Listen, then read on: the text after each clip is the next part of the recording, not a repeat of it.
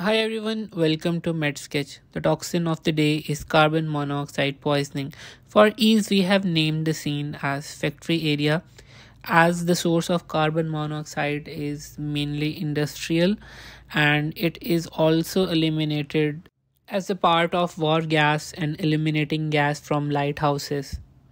So basically, carbon monoxide is invisible and is colorless and belongs to the category of asphyxiants. So you can see the white smoke or invisible smoke in the backdrop. It represents its invisible and colorless nature. Fatal period of carbon monoxide poisoning is represented by a clock that is present on the left side of the scene that says 2 to 3 hours. The needles are stuck at 2 and 3 hours, representing a period of 2 to 3 hours. Fatal dose of carbon monoxide poisoning is variable. It basically depends upon the concentration. Let's talk about the mechanism of action. So basically carbon monoxide binds to the hemoglobin forming carboxyhemoglobin. You can revise your concept of biochemistry.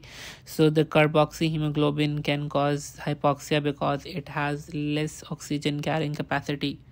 So let's talk about the sign and symptoms. So you can see a billboard on the right side of the scene. If you zoom the scene, you can see different percentages and different symptoms are present at different concentrations. So at 20% you can see headache is common, shortness of breath on exertion, mild headache, lassitude and flushed skin. On 20 to 30% or 30%, throbbing headache is present, buzzing in the ears, breathlessness, muscular weakness and incoordination, vomiting, nausea, abdominal pain can be seen. On 40%, you can see severe headache, confusion, dizziness, collapse, breathlessness, mental confusion, impaired judgment, muscular weakness, incoordination. On 50%, you can see that all the symptoms are intensified. You can see chest pain, shortness of breath, staggering, mental confusion, loss of memory, palpitation, dyspnea, and you can mistake a person from drunkenness. And on 70%, you can see that kind stroke respiration can be present, total loss of consciousness, coma, intermittent asphyxial convulsions, respiratory paralysis, and death can occur above 70%. So you can just remember different concentrations and different signs and symptoms. You cannot remember all these, but you can remember simply that at 20% headache can be present, 30% nausea, vomiting, abdominal pain, 40% confusion and dizziness, 50% chest pain, shortness of breath, 70% loss of consciousness.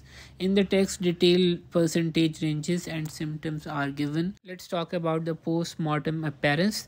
So it is represented by a cherry tree just beneath the billboard. So post-mortem lividity is typically cherry red in color. Internally, viscera and other tissues are cherry red colored at more than 5 gram per deciliter concentration of carbon monoxide. Serous effusions can be present. Pulmonary edema can also be present. So let's talk about the medical legal importance. Accidental poisonings are very much common. You may have heard of various incidents due to the blockage of the car exhaust and due to the accumulation of carbon monoxide in the car cabin, people die. And in winters, due to the heaters and gas exposures and locked rooms, there are a lot of accidental deaths. So accidental exposure to the gas is caused by leaks from residential supply sources, the burning of lime, burning building, etc. In few cases, the driver and passengers in closed car have been affected by the exhaust gases in the car. Suicidal, a person may sit in his car and connect a tube to the exhaust, so it can also be used in suicidal cases, but mostly accidental exposure is seen. You can also see a car in the left side of the scene that is emitting fumes, so it is representing the accidental poisoning. So let's talk about the treatment. So you can see a banner in the middle of the scene that says protect your brain and heart. So first step is to relieve cerebral and cardiac ischemia, and second thing is to promote the dissociation of carboxyhemoglobin. So in order to remove the carboxyhemoglobin, we have to provide with supplemental oxygen. So you can see oxygen cylinders just beneath the board.